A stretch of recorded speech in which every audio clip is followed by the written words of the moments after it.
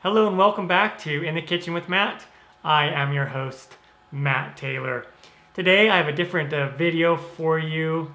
Every 4th of July we have a tradition where my brothers and I all get together, and my really good friend David, and we get together and we have a big medieval feast, and we play Dungeons and Dragons the whole weekend.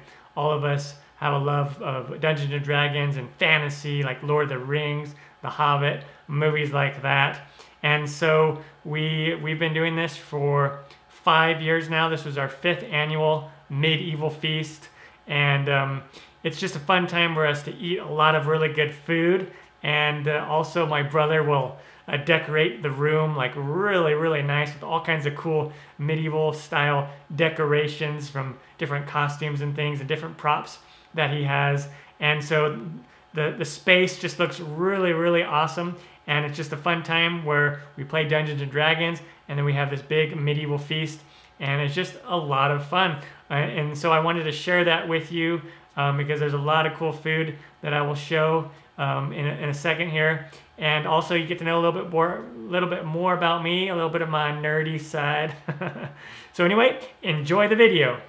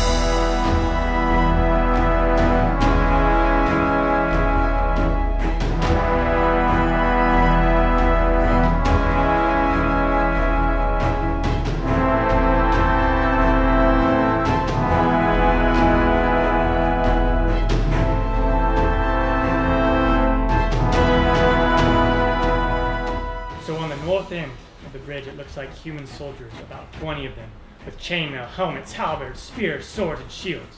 They have formed a line across the bridge and are trying to keep an orc raiding party at bay. Behind them you see about 10 fallen soldiers. There's only 3 on there right now. About 10 soldiers are split between 2 towers, and they are launching arrows at the orcs. There appear to be about 60 orcs.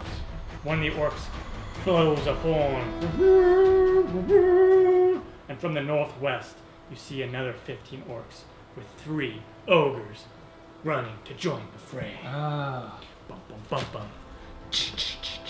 Oh, yeah. So which direction is north on this map? North is this way. North is this way. You guys are coming from this side. Oh, so we're yeah, over there. you're like over here right now. Yes! Okay, So you're still pretty far away from this. Orcs. And this is a huge, ogres. this is like, it's like 150 feet across.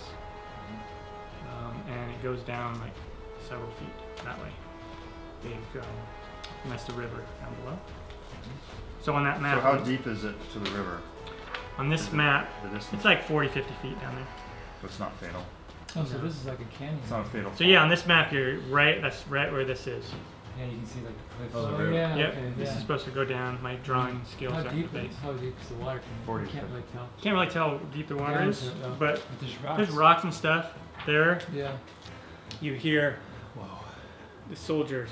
You hear one of them like, "Hold the line! Hold the line!" And you hear someone from the middle. You can't really know. You can't really see who it is. Somewhere in the middle, and he's yelling in common, "Death to the humans! Break the line! Death to the humans! Break the line!" Arendelle and Saria. Right, here's our guys. And he looks at the rest of them like, back me up. And he is going to unleash Cone of Cold. So you see Watchmitten, and he goes, this cone of cold goes, and as he's hearing it, some of these guys kind of look around and look, and all of a sudden they see like the whole back half pretty much either frozen or some they're like, ah! All right, so as my bonus action, I will cast Misty Step. I'm like, I'm going back over here. Run away! And I look at the other guys and like, you're up. Wait, save some for me! Save some for me! I know, right? That's Torm. You darn magic user! Cast Shatter, has a 60-foot range, and it has a 10-foot radius, so basically 4 squares like that.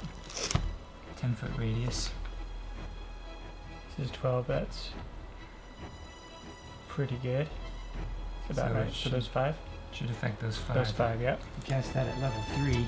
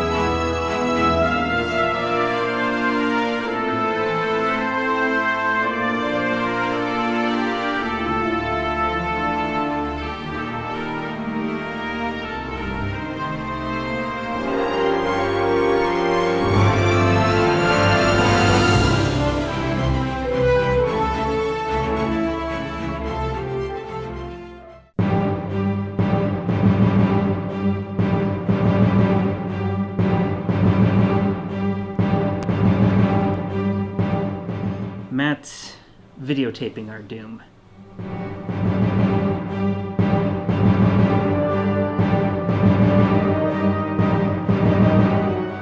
So there's a little look at our medieval feast and Dungeons & Dragons weekend that we had over the 4th of July. It was a lot of fun, and the food was fantastic.